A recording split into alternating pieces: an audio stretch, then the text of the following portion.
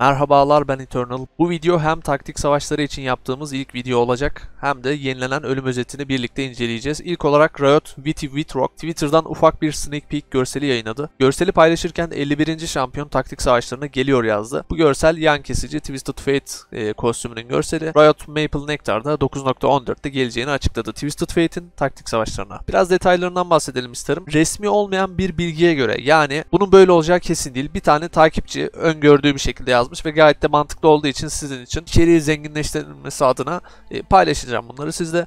Kendisi diyor ki hem büyücü sınıfından olacak hem de korsan olacak. Gayet de mantıklı, biliyorsunuz Twisted Fate aslında büyü hasar veren bir şampiyon normalde ve korsan olacak diyor. Gerçekten de korsan. Bu mantıktan ilerliyoruz. Nadir ve mavi renkli bir kart olacak, yani 3 altında alınabilecek taktik savaşları içerisinde. Ulti yeteneği de geniş bir çevreye hasar veren bir kart atacak. Tabi bu resmi değil arkadaşlar. Bunu sadece bir fikir sahibi olun diye paylaşıyorum. Bunların dışında şu anda sunucularda arcade etkinliğindeyiz, biliyorsunuz. Arcade etkinlik kartı artık taktik savaşları oynarken de çalışacak ve sizlere sembol kazandıracak. Yalnızca 10 dakikadan uzun süren oyunlar için geçerli olmak üzere her bir zafer, yani ilk 4'te yer almak 6 sembol, her bir bozgun yani son 4'te yer almak ise 3 sembol kazandıracak sizlere. Hem arcade etkinliğini sevip hem de taktik savaşlarından kopamayanlar için güzel bir gelişme bu. Bir de not, taktik savaşları oynamak 5 dönüm noktası görevlerinde ilerleme kaydetmeyecek. Son olarak 9.14 yaması ile gelmesi planlanan yenilenen ölüm özeti hakkında konuşalım. Ölüm özeti artık daha estetik, daha detaylı ve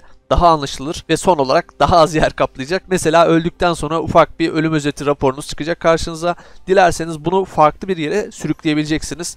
Üzerine tekrar bastığınızda da detaylı olarak karşınıza hangi hasar türlerinden hasar aldığınız, hangi şampiyonun hangi yeteneğinden ne kadar hasar vermiş gibi detaylarıyla gözükecek. Eskiden en fazla hasar veren 3 yeteneği veya hasar kaynağını görebiliyordunuz ölüm özetinde. Şimdi bir kısıtlama yok.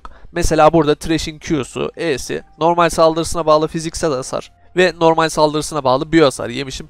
Bir tane de bilinmeyen hasar yemişim, artık neyse o bilmiyorum. Bunların haricinde aldığınız hasarın fiziksel ve büyü hasarı yüzdesinde üstte yer alacak. Mesela %66 büyü, %34 fiziksel hasar almışım. 14 saniye çatışmada kalmışım ve bunun 3.5 saniyesi kitle kontrol etkisinde kalmışım. Yani sersemletme, yavaşlatma gibi kısıtlamalarda kaldığım sürede burada detaylarıyla yazıyor. Bu videoluk bizden bu kadar. League of Legends ile ilgili gelişmeler PBE Türkiye kanalında olacak. Abone olmayı ve bildirimleri açmayı unutmayın. Sonraki videolarda görüşünceye dek kendinize iyi bakın.